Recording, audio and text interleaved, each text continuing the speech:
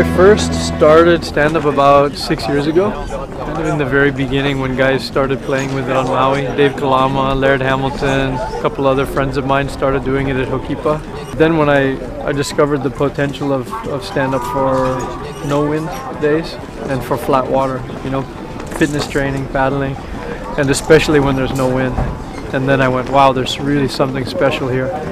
You know, because if it's windy, I windsurf or I kite surf. I'm not going to stand up if it's windy. But for me, it gave me a new type of surfing that I would do waves this big or 10 meters, it doesn't matter. With a stand-up you can go as long as there's no wind. So the complement to windsurfing and kite surfing was perfect. And then when I discovered the flat water aspect, I really realized that the sport has huge potential to bring the whole world to surfing.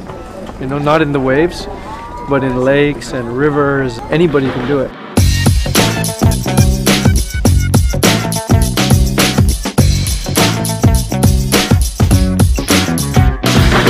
If I have to take just one board on a trip, it depends what I'm doing. If I'm wave riding or if I'm going touring, flat water. But if I'm wave riding, for me, probably an 8.5 Hokua.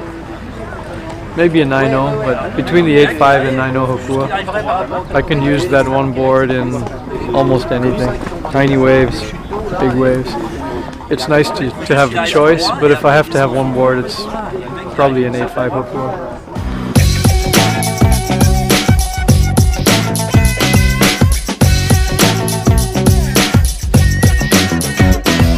Surfing has become really popular.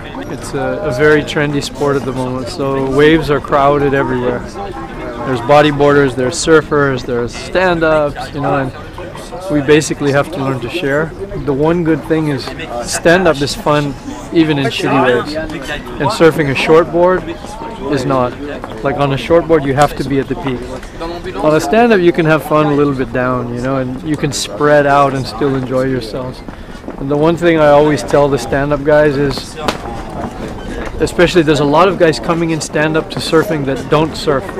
They're new to surfing.